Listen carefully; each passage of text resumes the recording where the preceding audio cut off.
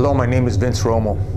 The show that you're about to see is about barrio lifestyle, about being raised in the barrio, being from the barrio, the do's, the don'ts, the what's and the where's, the who's in the house.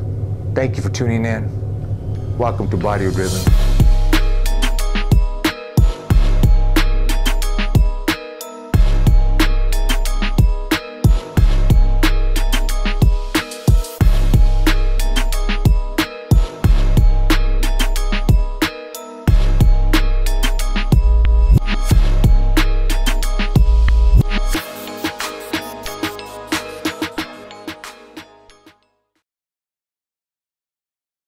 Today I'm sitting down with Johnny Chang from Oceanside, Chang. Johnny, thank you for sitting here with us today. Thank you, brother. The pleasure is truly ours. If you can, just give yourself a quick, brief introduction to the audience, and then we'll get started.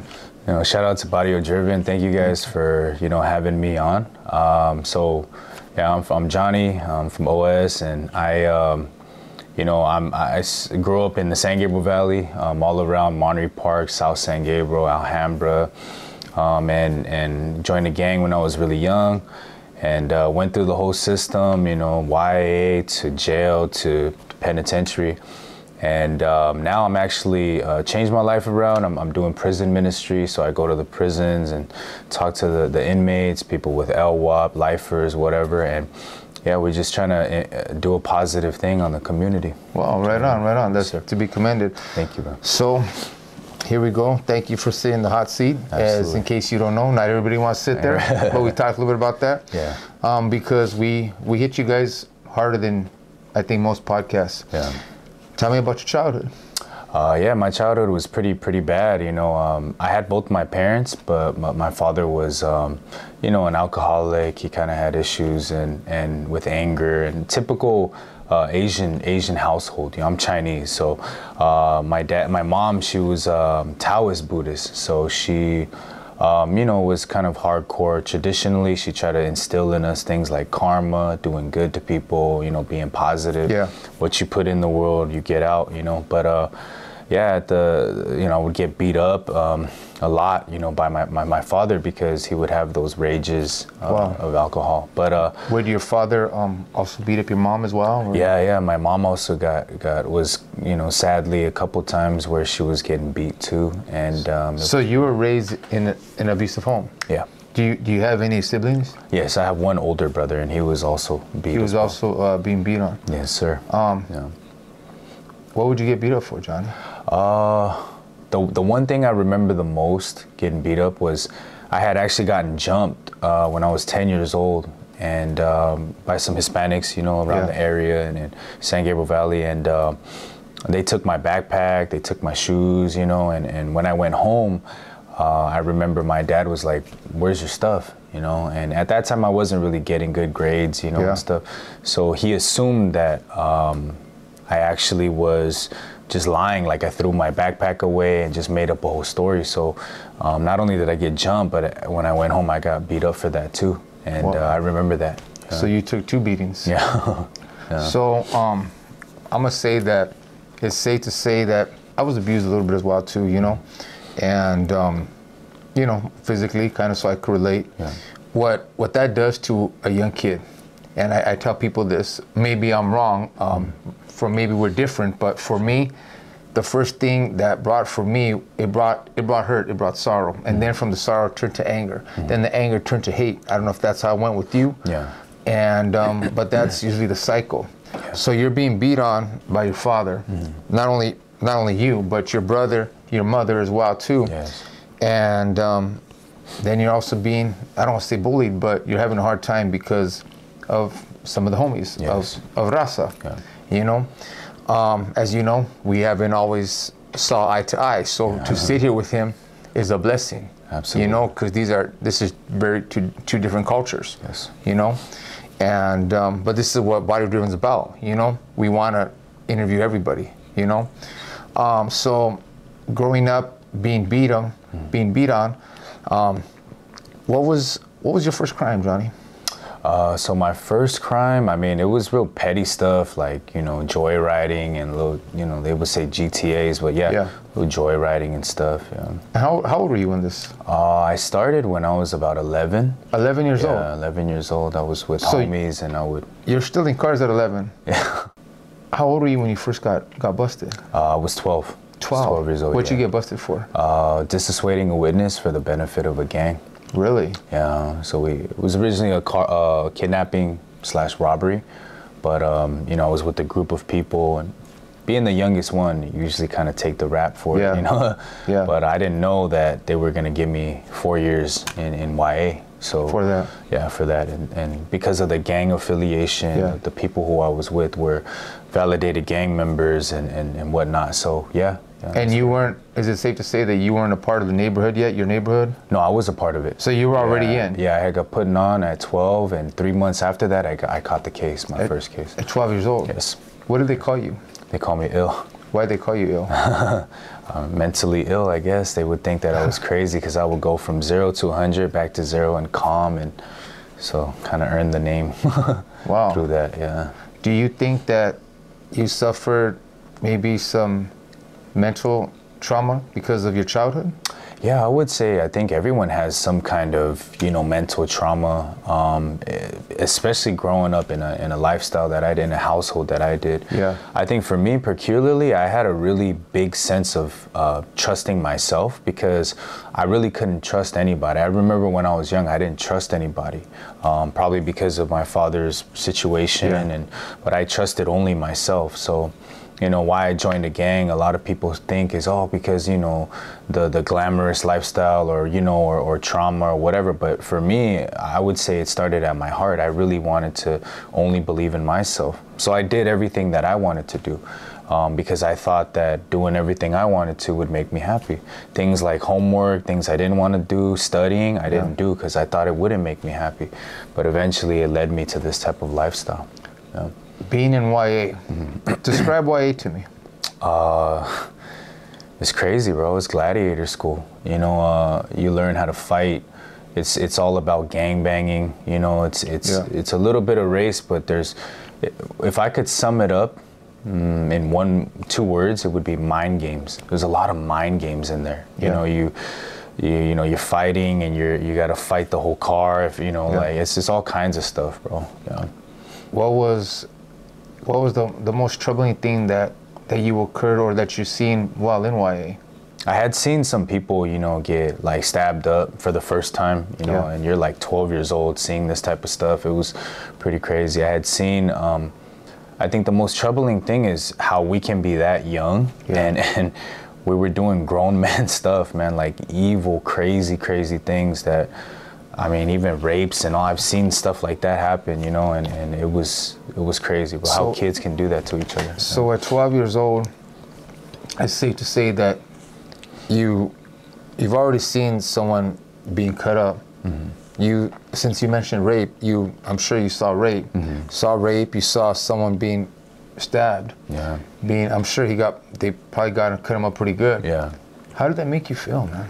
It was pretty terrifying, you know, I'll be honest, you know, you get scared. I mean, anyone who's seen that, like, you know, when you join a gang, you think you're the big dog, you know, you want to prove yourself, but when you actually see that there's people really putting in work and doing more crazier things than you on an intense level, then you start to actually humble down a little bit and realize like, man, but at that time you got to stay what we call solid, right? You can't punk out, you can't, you know, be a bitch or a leva or whatever. So when you think about it, you can't show it, you know. Inside though, you're scared, and I feel like everybody in there was like that, you know. You know, it was funny. I interviewed my homeboy Gremlin, and he was talking about when he was incarcerated. He was saying, "Hey, you know what? You have to be tough, right? You know." And he was saying that, you know, but when it's just you and you're on your bunk and you're thinking, that's the only time that you could kind of calm down a little bit. Yes. But absolutely. Every time it's just, as you said, gladiator school, and that's a horrible way to live your life. I learned the 2-second takeoff rule, you know, where if you feel disrespected, even though it's not a disrespectful thing, if you just take it that way, you got to take off within 2 seconds. Otherwise, it's like, even if you take off like later on, it's they don't count it. You know what I mean? You're already labeled. Did you regret being there? Yeah, absolutely. I ain't gonna lie. I did regret it, but I couldn't let that affect me at that age, because then I would start to miss home, and then I would see people kind of crumbling. Like I would notice. I was very observant, even though I was 12, seeing kids like just rotting away because of overthinking, basically. Yeah. So you're 12 years old. I'm gonna say you got out at 16. Yeah. Yeah. When you got out, what's the first thing that you did? First thing I did was go right back to the homies and eat good food. You know, they threw a little party basically, and you know, went back with the homies. Yeah. Can I ask why? And the reason why I ask why is because talking to you, you said that you regretted being in there. You said that you seen all these things, and you're like, dang man, look at what's going on. Yeah. Maybe you would have. Maybe a light would have went on and said, man, hey, I did 4 years. I don't want to do no more. Yeah. This is what led me to being in here, being away from, you know. Yeah, absolutely. So why I went back to it, honestly, at that time I wasn't really sure. But as I reflect now, I could see that, you know, I did have a regret inside of my heart. I didn't want to do it, but I didn't know that my heart, you know, was deceitful. I didn't know that 1 minute, just because I put my mind to something and I feel that determination, in an instant it would switch, you know. And I didn't have the right connection, you know. I didn't have other people, and I didn't have couldn't go back to my family, you know, or at least at that time I didn't think I could. And I felt like my homies were my family. So I thought I could actually maintain my lifestyle. Like, man, I've been there. I'm smarter now, you know. I got out. I could still kick it with the homies and also kind of live that right path, you know, play both sides of the fence, if you will. But I found out, you know, 67 days later, you know, that wasn't it. So 67 days later, you got busted again? Yeah. I got busted, and this time I got tried as an adult, 2 counts of assault with deadly weapon. You know, yeah, it was originally a robbery, and you know, got picked up in Pomona court. Well, what happened that night?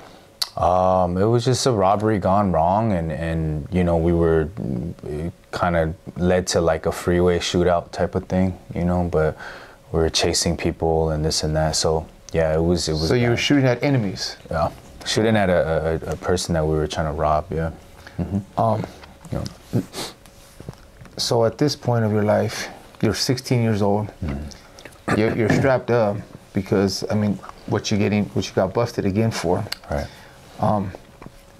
Tell me, as you mentioned the heart, how was your heart feeling at that time, man? When I got caught, or I just felt like, here we go again. Angry? Yeah. Were you angry? Were you like, I mean, talk to me. Yeah, any remorse, anything? I only felt remorseful at the time for getting caught, you know, to be real. Was I angry? Absolutely. So you're saying at 16 years old, you could have killed somebody and been all right with it?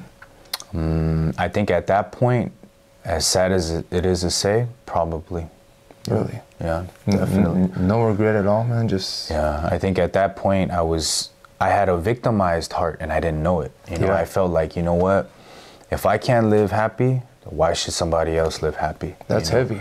And that's heavy. I carried that everywhere I went. And on top of that, I feel like being in YA cultivated that mindset more, because they would tell me things like, forget about your family. You know, they don't care about you. And a person like me, that resonated with me, because I felt like my family didn't care about me. But the fact that we were in there, you know, they were explaining these things, and so I just was filled with a lot of anger and rage, honestly. Wow. So you're getting tried as an adult and convicted. Yes. How long did you go away for? So there I had 10 years at 85%. Wow. I pled out, actually. I didn't take it to trial. You know, I knew that they had witnesses and, you know, pointing me out and stuff, so you said, hey, I did it. Yeah. This is what happened, and I'm just taking you away. Yeah. Basically. Yeah. How was prison? Prison was different. I didn't yeah, know. you went to county, you went to prison, but Right. yeah, talk to prison. Prison was much different. There was politics now involved. I mean, Yeah. there's politics everywhere, Of course. but I didn't. I remember like vividly going in there, and I'm like, man, I think that dude's some Asian boys, you know, and then Yeah. they're just like, yeah, but that doesn't matter, you know, and I'm like, what? And it kind of hit me whereas in YA it was gangbanging, but in prison it was all about race. You had to Yeah. drop your flag, you had to drop your affiliation, even you have to just go as the other car or the Southsiders or whatever it, you know, you had to ride with that.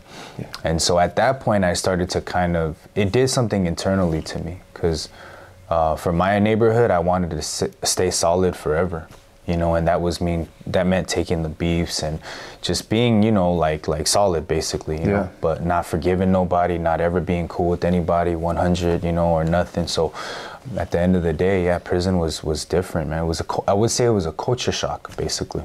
You know, as I said, that we talked to many people on Barrio Driven, and we've heard so many horror stories about when they're incarcerated in prison. Yeah.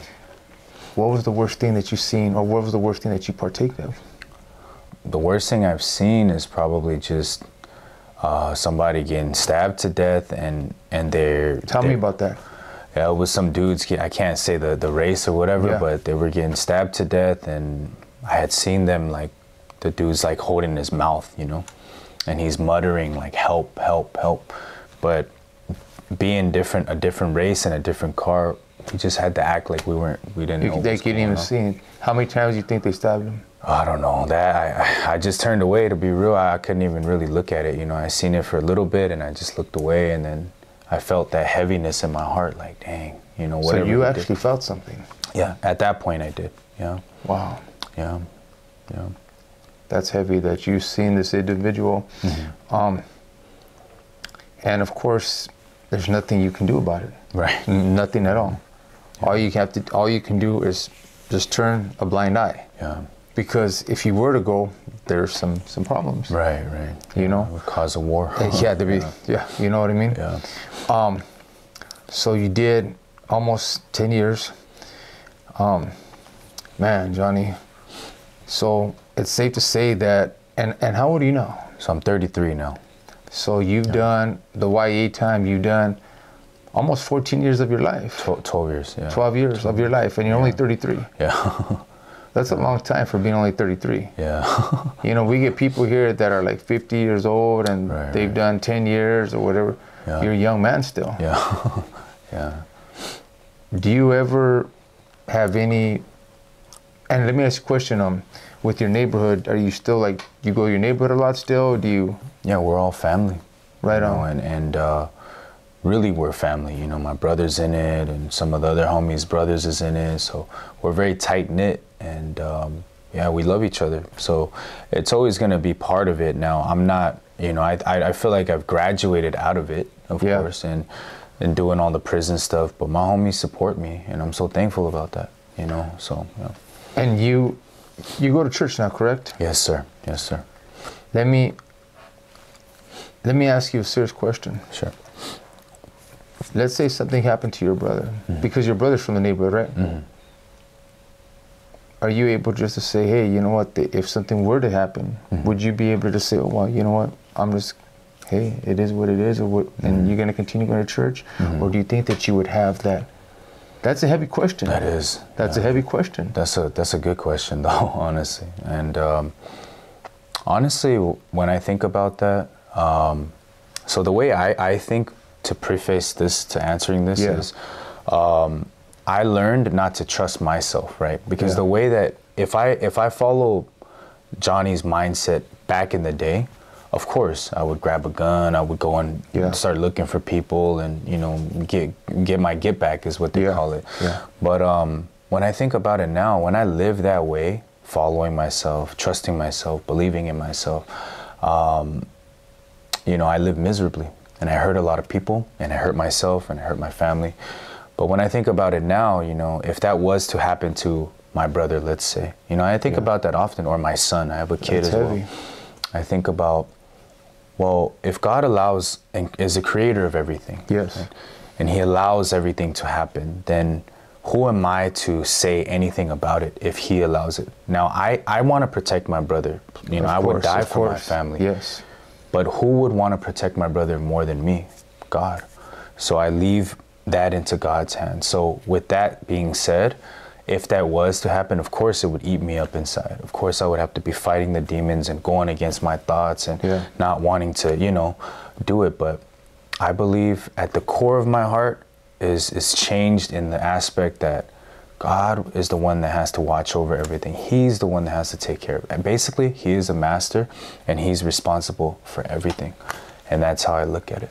And you know what hit me heavy, what you said right now, is that before you came to know God, you were miserable. Yes. You were in misery. Yes. And so you would ultimately ask God to help you if that situation, God forbid, ever were to happen. Absolutely. But prayerfully not. We noticed that you have a lot of tats. Yeah. Do you think we could see some of those tats? Yeah, absolutely. So if you could explain some of your ink, you know, some of your tats. What do we got? What is all this right here? So we got it's an arm sleeve that connects to to a chest plate. It's a full sleeve, they call it. It's a snake. So my Chinese zodiac is a snake. And you know, there's some chrysanthemum flowers. It's like an Asian flower, Chinese flower that represents like peace and, you know, prosperity and stuff.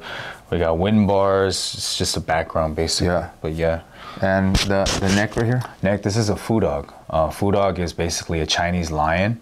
They're guardians, they're protectors, they're people, you know, who they're animals, spiritual animals, but yeah, it's very symbolic of Chinese culture. So I noticed you have like the teardrop almost, but it's an O. Yeah. And that's for your neighborhood. Yes, yes. Mm-hmm. Yeah. And what else do we got going on? So we got the dragon. You know, it's also symbolic of a guardian type of mythical creature in Chinese. Also my brother too, he's Year of the Dragon. And yeah, it's same thing. Got some different flowers. These are peonies, Asian flowers. Right on. I got the Washington W. Nationals W for your neighborhood. Yeah. Yeah. You're not a Nationals fan, I assume. Right. So like, if you could turn around for us, that'd be great. Yeah. Wow, you have some amazing ink on you. Thank you, bro. What does exactly all this? Who is that exactly? So that's General Chang. He's basically my ancestor. So anyone with the Chang last name. Yeah. Basically, he's the ancestor, and he was one of the three kingdoms. He was one of the big dogs back in the day. You know, real big dude, warrior, Asian imperial warrior. Yeah, and he's riding another mythical creature called the Chirin, which is, people say Kirin. You know how you see the beer Kirin? Yeah.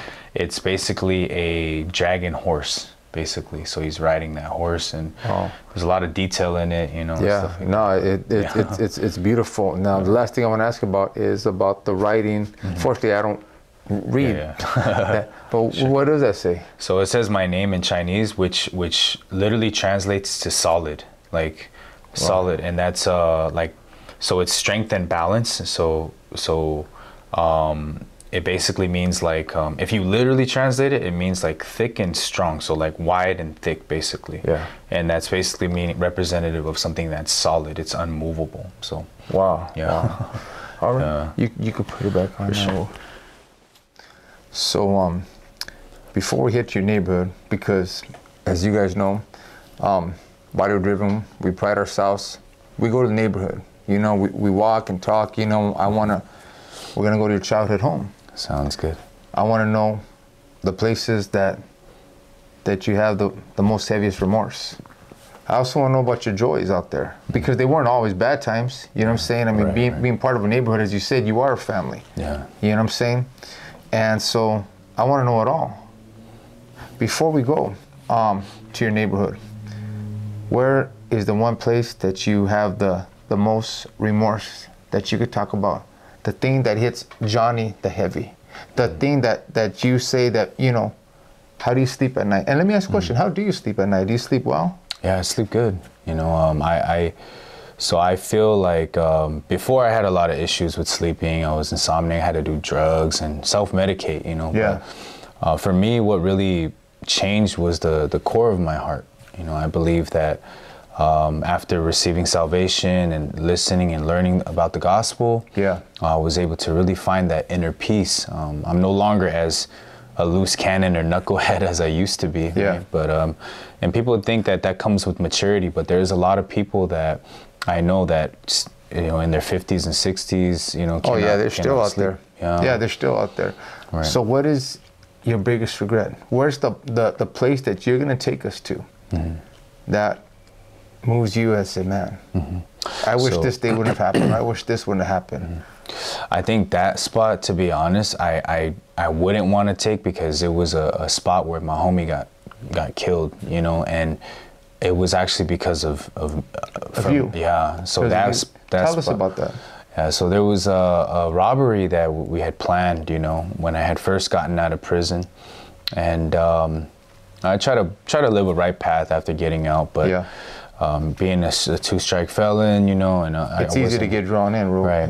And I wasn't able to find a job, so we had planned to rob this drug dealer, and my plan was to go to the right of the car. We were gonna set up a buy basically, but go to the right of the car. He was gonna go to the left.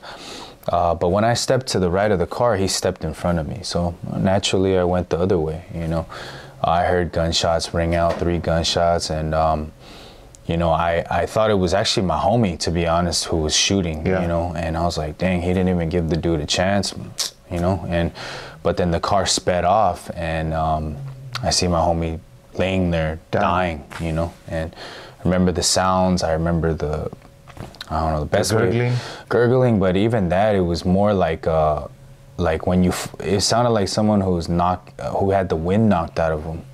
It was just like a real eerie sound, you know, and it was extreme. But anyway, so yeah, he was dying, and then he died basically in my arms, man, and I felt bad about that, you know. So how old was he? He at the time was also like 18. 18 years old? Yeah, he was a young, like, wow, he was younger. Yeah. To his family, if you do see this, you know, we send our condolences. So at 18 years old, this young man's life is already on your hands. Yeah. And you're seeing him die. You're seeing this young man die. That's a big burden to carry, because seeing an individual die, as you know firsthand, it's a very traumatizing thing. Absolutely. Changes. Oh, yeah, exactly. It changes you. It changes your heart. It changes just the person that you are. And seeing this, especially when you're carrying that guilt. Right. Do you still feel that guilt? I honestly don't anymore, because I understand what the gospel is. You know, I just, out of respect for him, I don't want him to be remembered as that somebody got, you know, and then glorifying this side, and I totally understand that. So, but me personally, you know, I was able to realize in the Bible that I was born as a sinner. And I didn't choose to, you know, be a sinner. So just like me, I'm Chinese. I didn't choose to be Chinese, but it was passed down to me. Likewise, sin was inherited for people who don't know, you know. Exactly. And so the sins that I was an imperfect person, trying to produce perfection, and that's why I became miserable. I became empty, and I felt this loneliness for a very long time that I didn't know how to get rid of. But I realized that who are the people that need to see a doctor? It's the sick people. Right? Most definitely. And healthy people, good people, they don't need to see a doctor. Likewise, good people, holy people, they don't need God. You know, it was people like me and people like you who need God. So when I figured that out, I was able to see, oh, that's right. Jesus Christ died on the cross, and he washed all of my sins, past, present, and future. And I was able to change, and now I'm giving hope to communities and going on South White Underbelly, shout out Herdz, everything. So it's been really a blessing, bro. Wow. And now Barrio Driven. And now Barrio Driven, Well, right now, Johnny is gonna take us to his barrio. We're gonna walk the streets, and continue watching. We're out.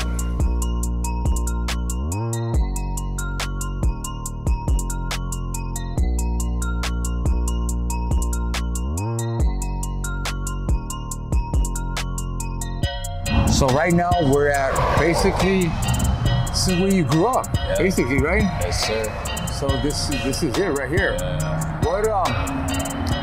What's the name of this apartments? It's called Ramona Gardens Apartments, but they changed it to A Gardens Apartments. Yeah, I think because it got mixed up with the Ramona Gardens over where Big Hazard is at down the street. But yeah, it's there. It's number 2. It's part of the same people. It was Section 8, low income as well over here. Are we able to go in there, Dan? Where was your actually, mine was right here in the back. You could probably see it if you. Really? Let's walk over there. Let's walk over there. So, what memories are coming to mind right now as we're walking to your childhood home? Just a lot of good memories, bad memories. My homie lived back here and then committed suicide. In jail. Suicide. Yeah, and it makes me. What happened? What happened that night, man? He had sent me a letter, you know, and he was going. He was a tagger, a really well-known tagger out here, you know. I can smell weed right here. Yeah. Smell weed. Yeah. I would live right here, not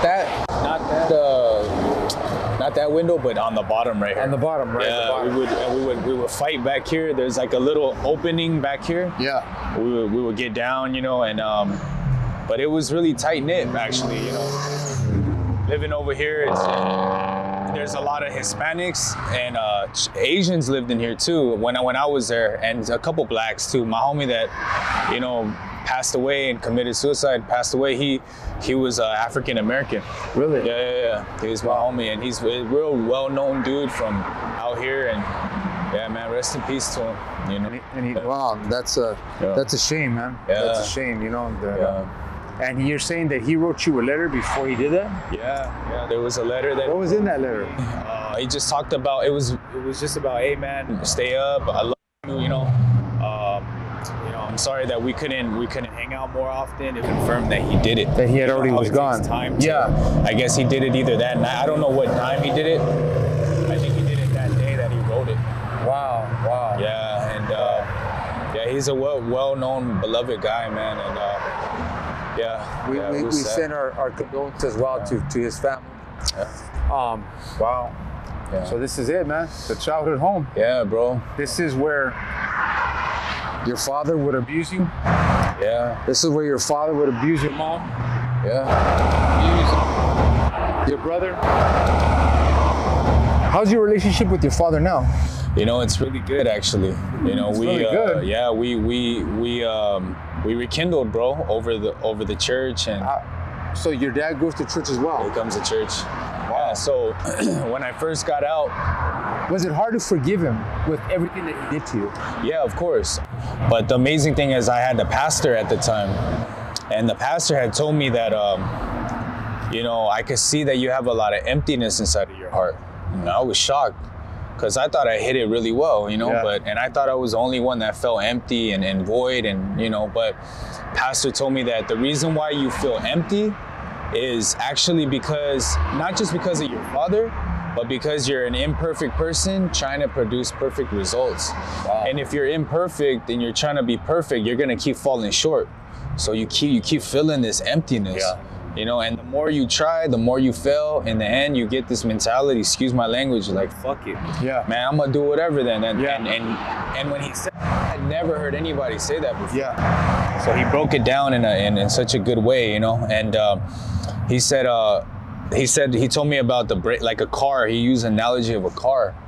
He said that the car has a braking system and an accelerator, and the brake must overcome the accelerator. Wow. Otherwise the car will crash.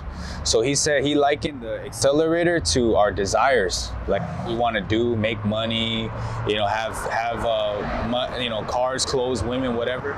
If we don't control those things, then we'll crash out basically. So the car, same thing. The brake has to control the car, the accelerator. Even if it's a Lamborghini, no one will drive it without brakes. You understand what I'm saying? So he started to explain that he was the braking system for me. And that's when he gave me my first task. He said, "How was your relationship with your father?" Well, I hate my, you know, I want to kill him. I feel like I joined a gang because I don't talk to him, you know. He didn't visit me in prison. All this stuff came to me. But the pastor told me, when you see your father, apologize to him. And I was like, what? Like, it didn't make sense to me. You know, I was like, no, You're the one being abused. Yeah. You're the one that has gone through all this hell and turmoil. Yeah. And he wants you to apologize to him. Right. Wow. And then so I asked him, man, explain yourself, you know? Why do I didn't ask to be born. He had a responsibility and he beat me and he made, you know, and then he said, you know, Johnny, you're right. Okay. So what's the problem? He said, but because you're right, that he didn't listen to you, he beat you and all that, you're also miserable. And right there, I was shocked. Like, as right as you are, you're also miserable. You go out, you see people with good families, you envy that, don't you? And I was like, that's right. And he says, you want to have a relationship, but you couldn't, right? And I said, yeah. So if you just accept what I say and just try it out, what's the worst that can happen? So at that time, I realized he was trying to give me that braking system that I never had before. Yeah. I had nothing but pride. I was going to do what I had to do. Yeah. But when that happened, I remember just calling my dad, and my dad was like, what do you want? You know, it wasn't even it wasn't even on a positive note. It came out of his mouth. So immediately my anger arose, you know, but I kept thinking about it because he knew me, he knew I was empty, he must know something. And for that first time, I distrusted myself and I just followed what he said. And I called him and I said, Dad, I'm sorry. I'm sorry that I wasn't a good son. I'm sorry that I joined the gang. I'm sorry that I fought you too. I'm sorry that I didn't live up to your standards. And the crazy thing is my father started crying. Wow. I've never seen my father cry. And when he started crying, like he got so emotional, he couldn't really speak. But then he said, no, son, I'm sorry. I'm sorry for being a bad father. I'm sorry. He said, I'm sorry for being a bad father. I'm sorry for not being able to control my alcohol and drinking. Yeah. And I really wish I could do better as a father, and I'm sorry. And we hugged it out, bro. 20-something years of pain and resentment. It was gone like that. Wow. And it was right here. You know, we grew up here, and it was just, you know, it was an amazing thing. And now we have a great relationship.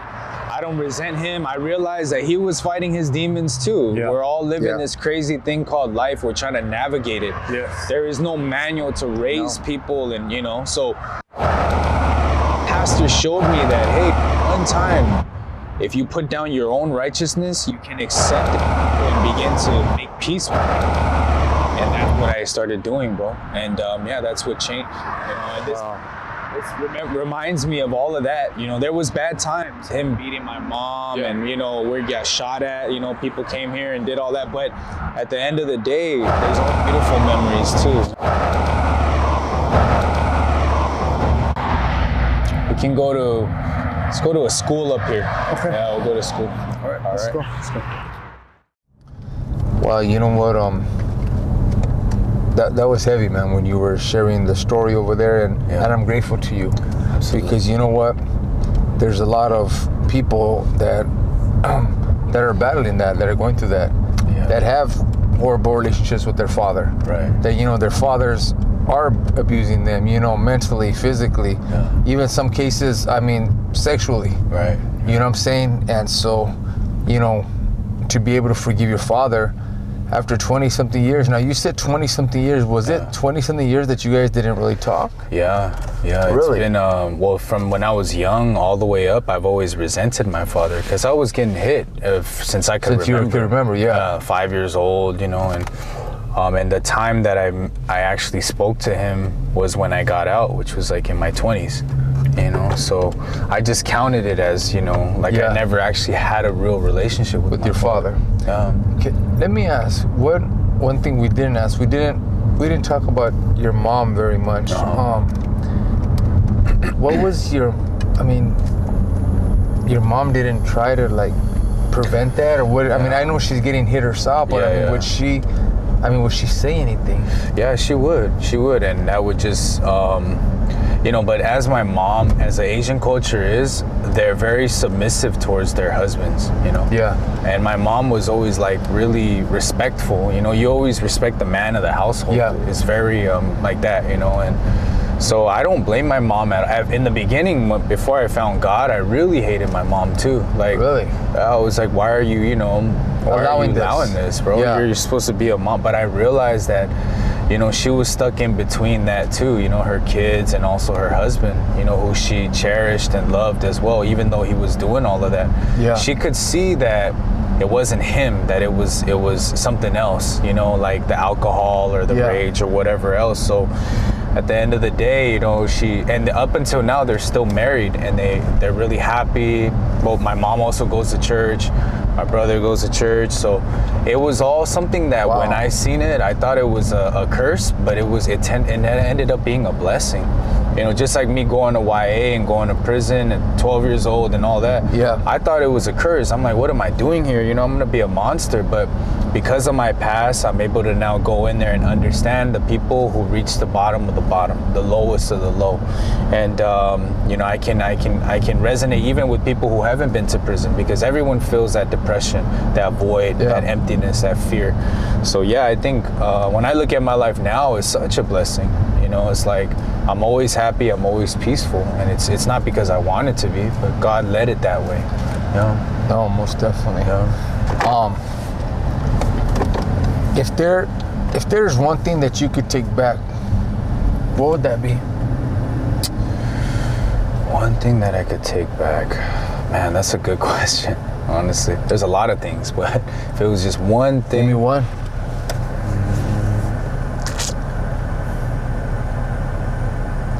I think I would take back the things that I said to my father, actually.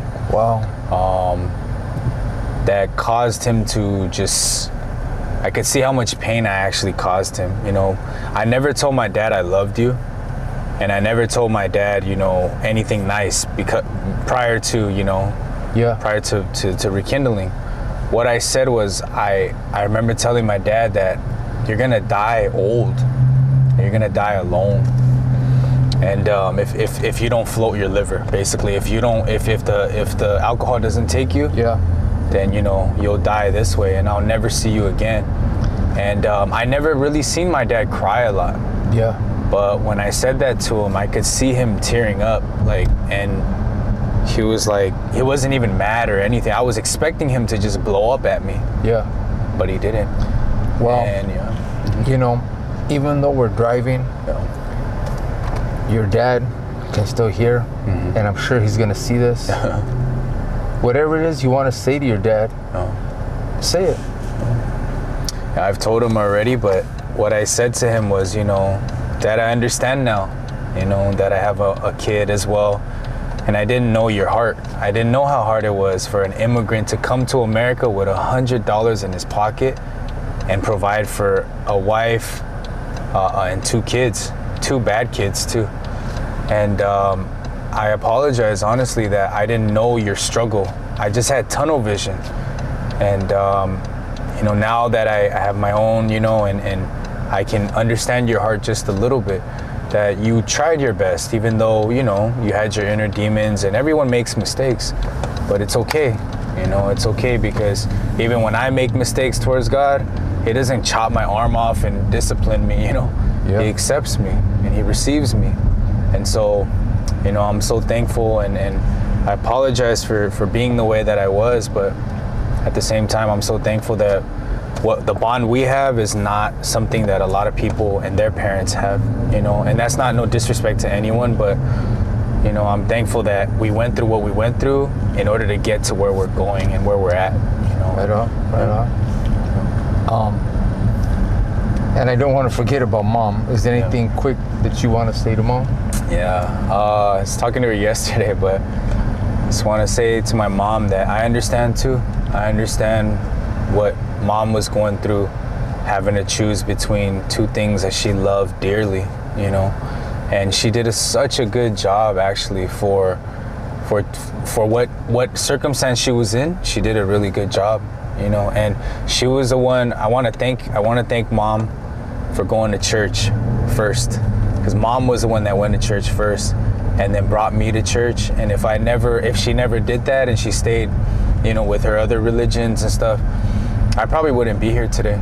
So I feel like Mom saved my life, well, through God, but Mom saved my life. So thank you, Mom. Thank you. Wow, God used Mom.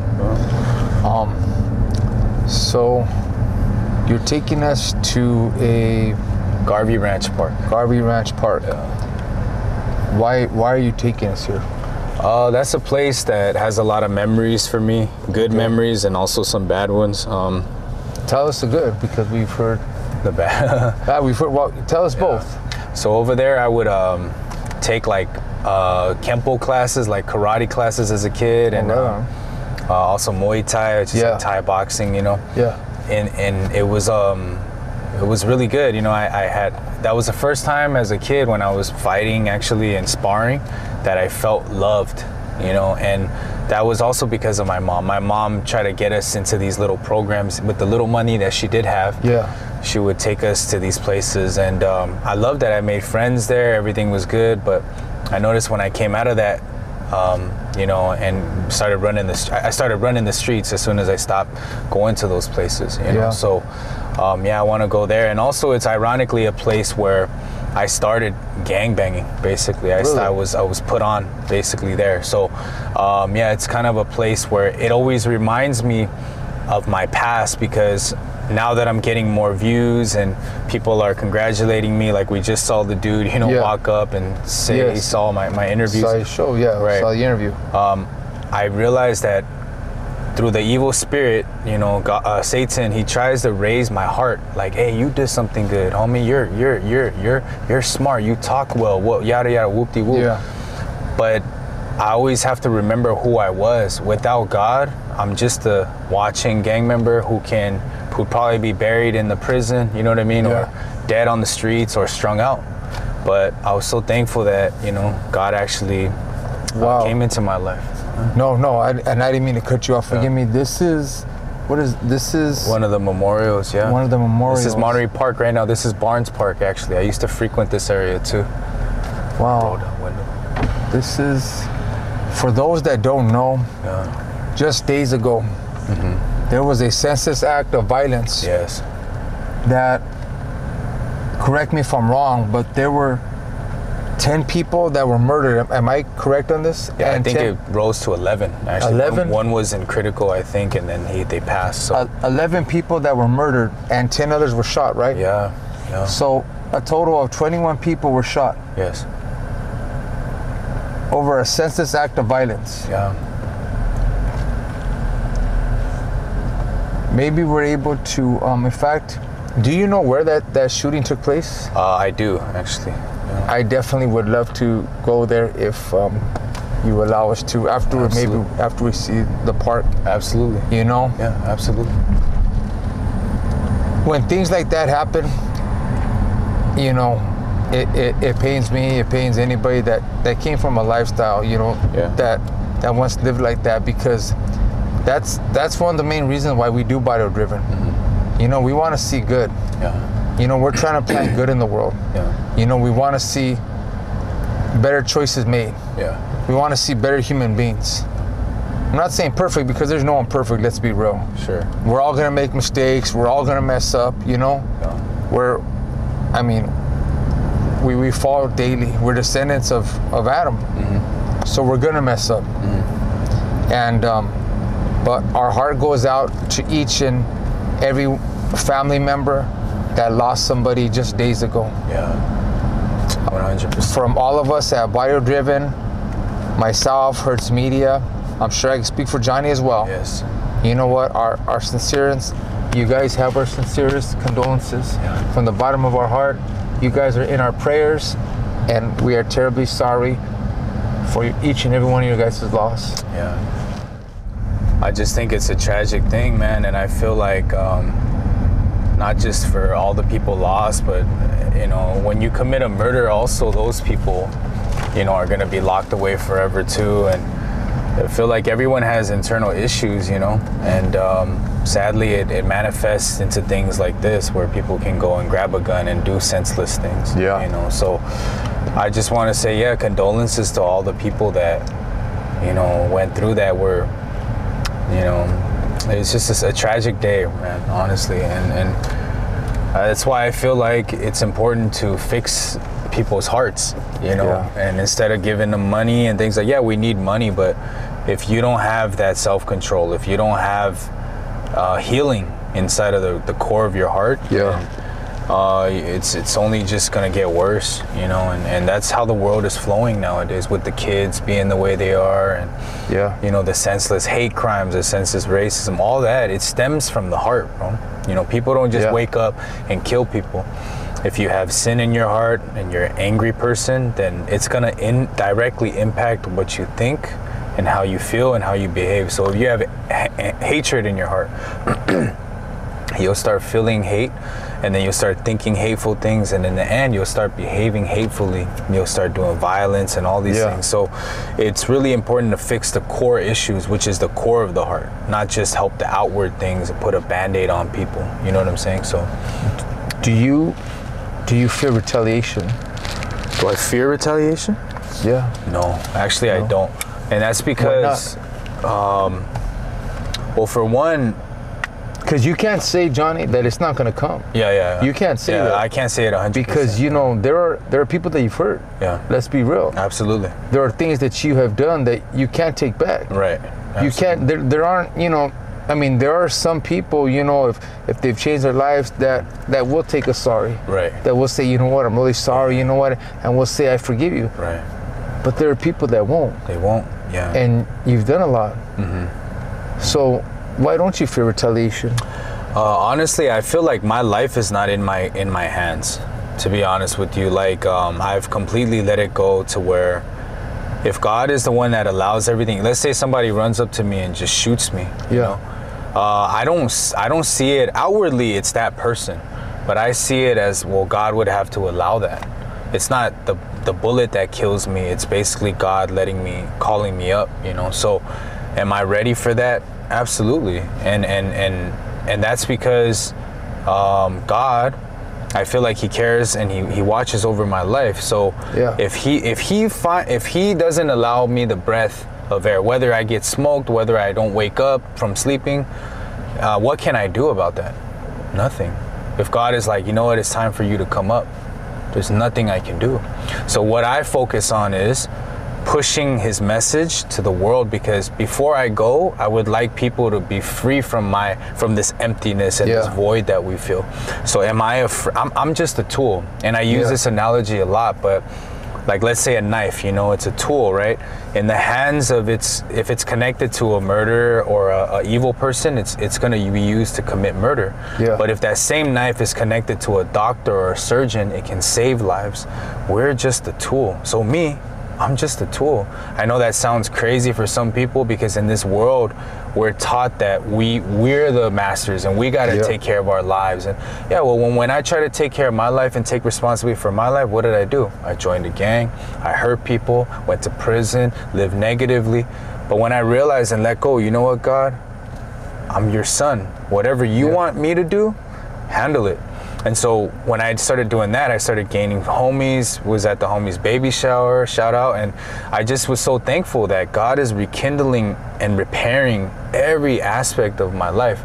Now, of course, when God works, Satan works too. Of course. And do I fear his retaliation? Well, ultimately, Satan had to ask God for permission to hurt people. Like that means the almighty authority is God. So am I afraid of God in that aspect? No, I feel like he'll protect me. But if he doesn't, well, that's also his will. That's what he feels like is the best.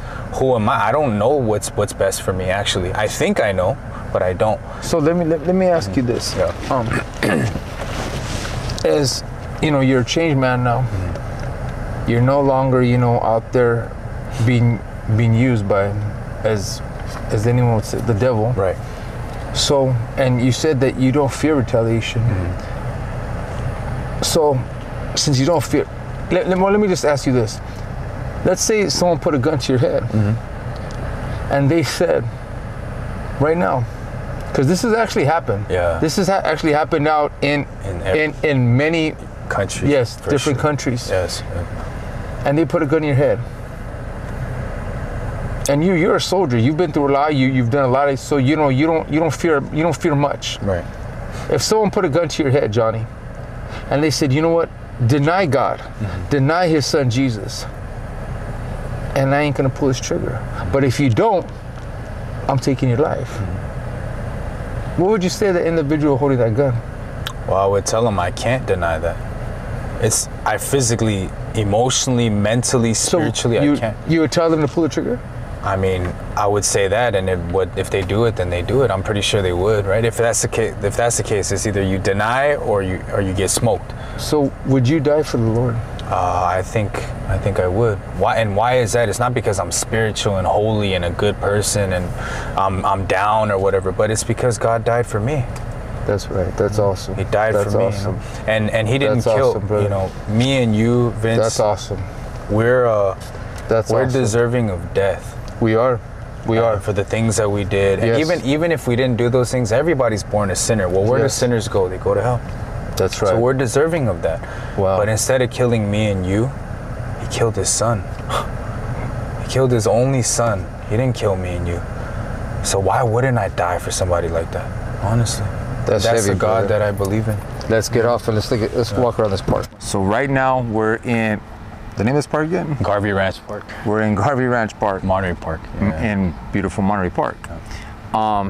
This is where, as Johnny basically said, this is where it kind of basically almost started for you, right? The neighbor lifestyle? Yeah, absolutely. So is it safe to say that you got jumped in here or you got in the neighborhood right here? Yeah, got put on here. Really? Yeah. Where was...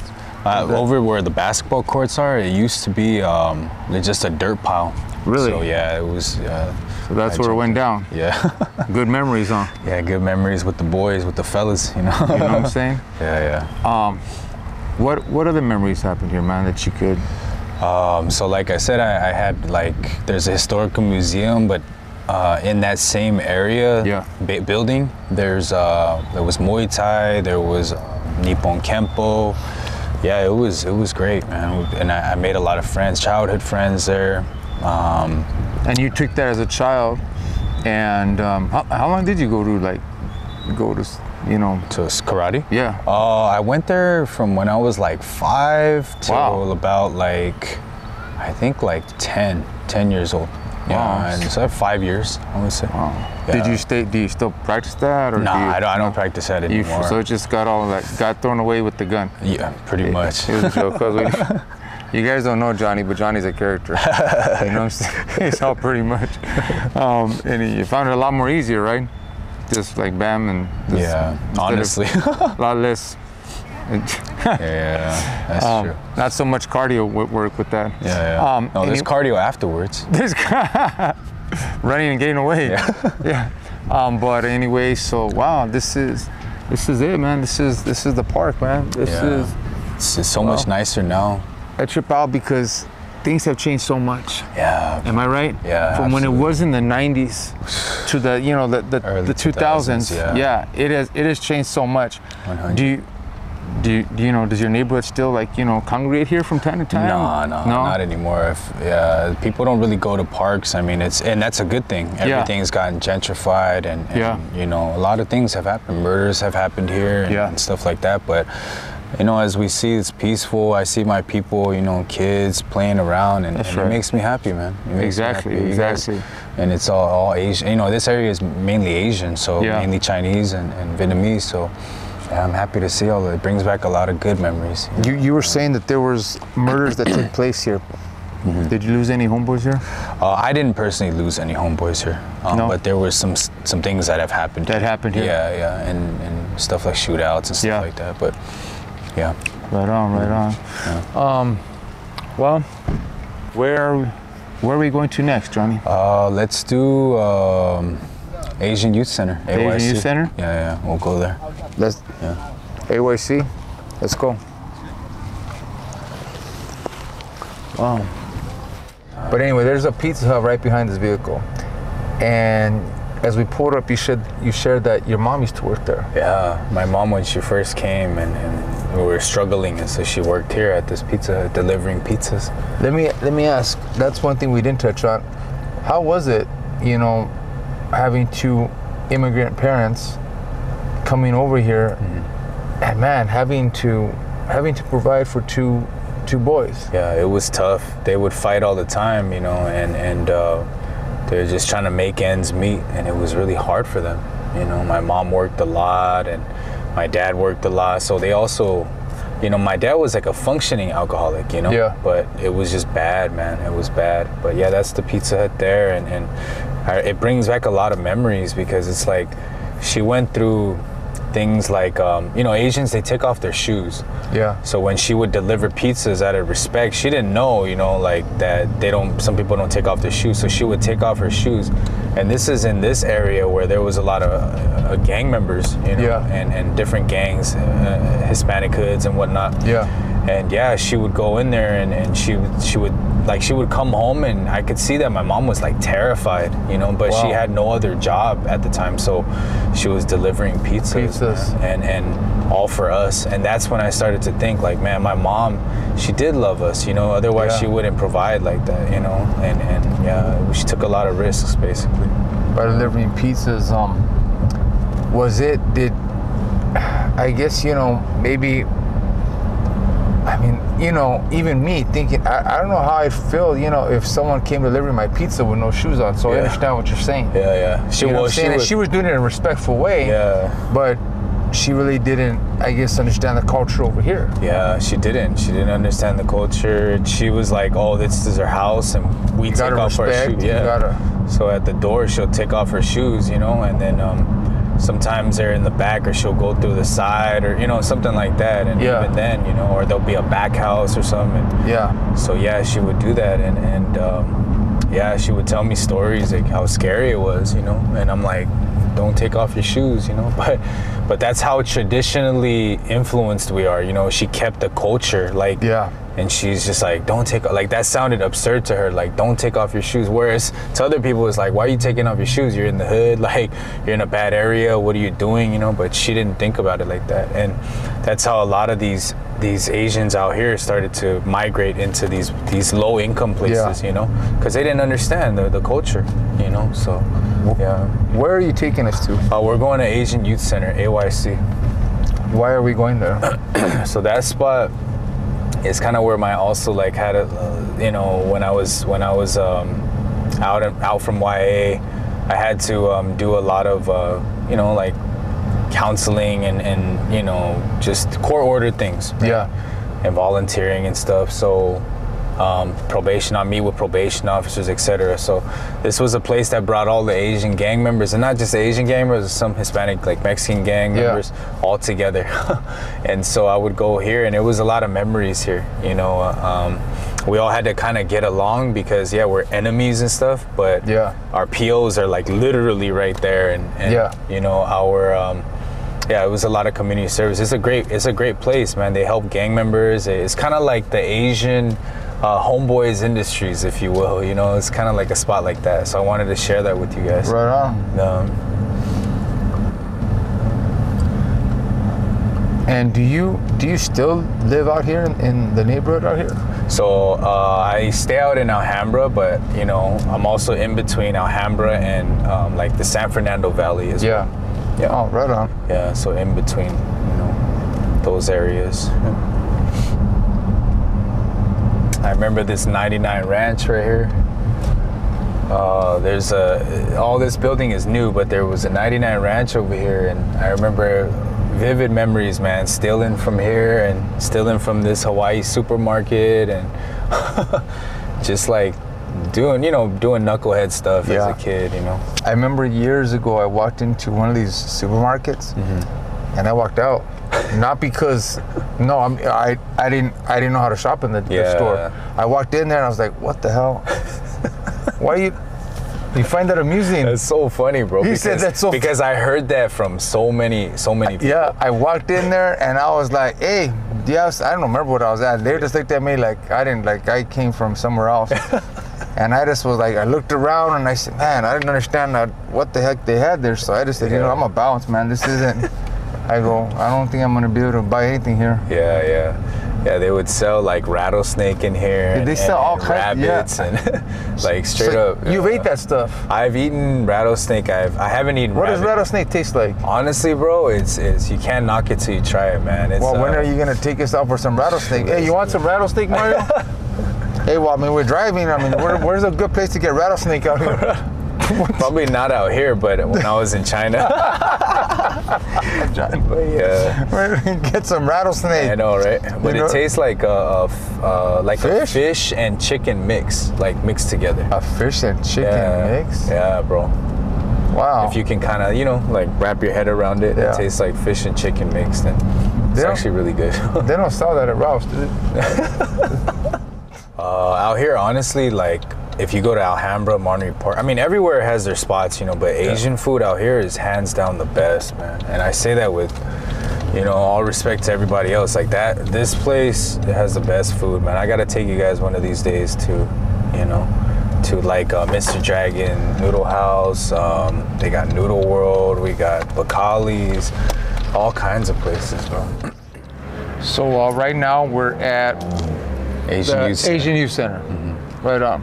So this is where all the, I guess, when you get in trouble, you come here. Yeah, all the local. And you said all the, you know, even Raza even would come here, correct? Yes, yes. But the majority was Asian. Asian, yeah. Asian. Yeah. Right on. So this was one of those instances where we were outnumbered. Yeah, pretty much. Yeah. For sure. You brought us here. Tell us about this place. So this place kind of like, I took a little bit of counseling here and you know, did some basketball and, you know, just they try to give back to the community, you know, and I had a lot of good mentors out here, believe it or not, you know, and at least the short time that I was out. And you kind of start to meet people that you know and you recognize even from different hoods, you know, and even though they were enemies technically, but right here we kind of had to keep it all peaceful, you know, because of the police here and you know, the PO and stuff like that. But it just was something that was a big part of my childhood, coming to the Asian Youth Center, and I'm thankful to them. You know, they're closed today. I didn't know, but I wanted to maybe meet some people here. But yeah, I'm pretty sure some of the people are still there because they dedicate their life's work to the youth. You know, it's called the Asian Youth Center. So and that's that's kind of what I want to do. I learned from them to kind of get back to the youth because that's the next generation. Exactly. You know? So yeah. Exactly. Yes, that's where I kind of feel that you know, I kind of feel like we failed a lot, you know, and I can only speak for myself, you know, that I think I personally have failed a lot of the youngsters. Yeah. You know, that's just my opinion. For sure. You know, people may be very different and say, Vince, you're doing something good or whatever. Right. But, you know, it's never too late to try, you know? Absolutely. So that's what we're trying to do with Barrio Driven, you know what I'm saying? Bring something positive, and as each individual tells their story, and, you know, the stories from the heart, man. Absolutely. So before we wrap up, we are gonna go and head out to one more place. Yeah. And that's the memorial for of the shooting that just happened days ago. Yeah. And I know you talked about it briefly on the way over here. I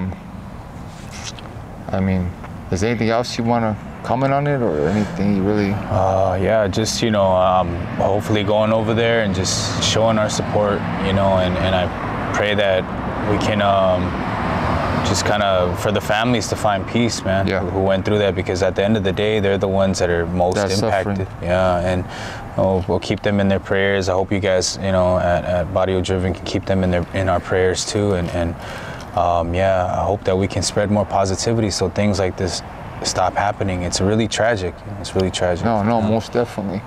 All right, let's head over there.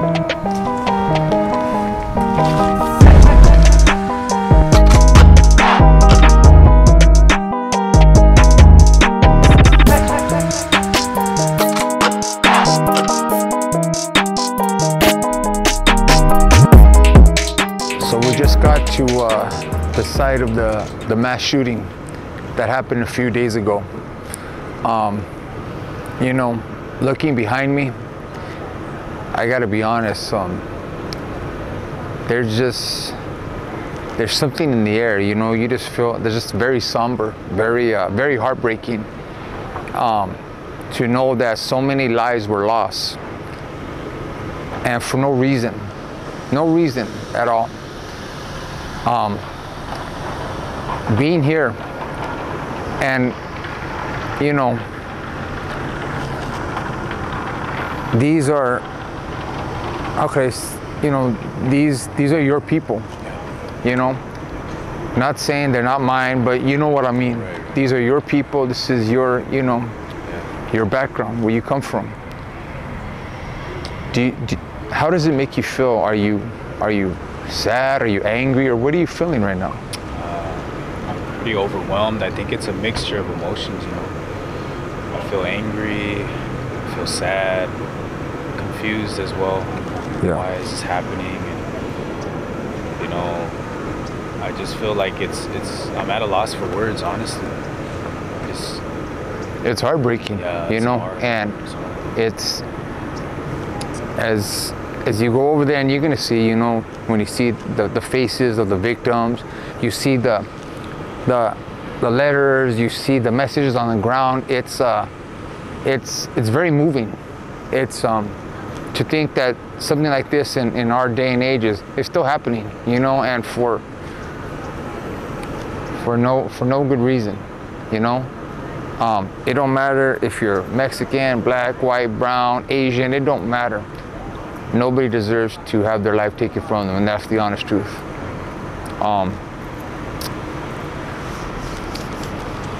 Let's get a closer look.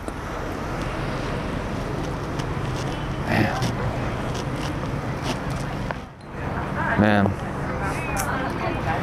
reading these messages, wow, look at Jesus saves. That's the truth, you know. If there's anything that we need more than ever, and that's God. That's the honest truth, you know.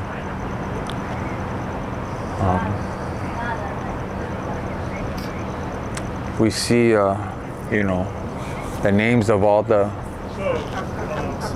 victims, you know, all the people who have been taken from us. Wow. We're going to be headed back now to basically end on this note. Believe me, I wish we weren't. Thank you, and God bless you, Carnal. Let's head back. Just want to say thank you guys, you know, Barrio Driven and Herdz Media, you know, for allowing me on the platform, and also just prayers go out to the families, and rest in peace to everybody that was affected by this.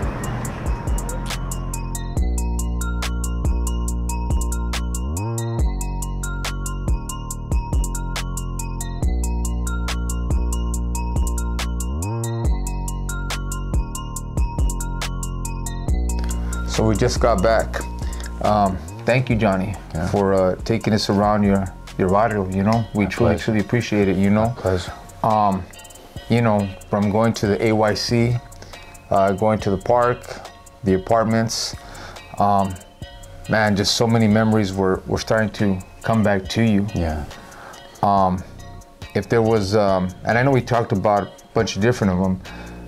Is there one that you think that you missed from any of those locations that you took us to? That I missed? Yeah, probably like South Courts, where we would fight a lot. Really? Yeah, we catch a lot of fades when I was young. And maybe Almanzar, play basketball. I used to play basketball there for a little bit, and fought a lot too. And fought a lot too. There's all fights. A lot of war stories. Yeah, I would say. Yeah. Before we leave, have you ever been shot or stabbed? That was one thing that I had forgot to ask you. Mm-hmm. I've been stabbed before. Been stabbed before? Mm-hmm.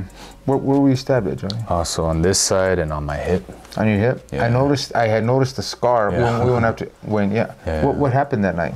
It was a group of people. You know, I'll be honest, they caught me. They caught me slipping. You know, it was one against like 7, 8, something like that. Wow. Yeah, it's, you know, so And they caught you. Yeah, they caught me. They did their thing, man. You know. That was an enemy, a rival neighborhood. Yes, rival enemy gang. Yeah. Wow.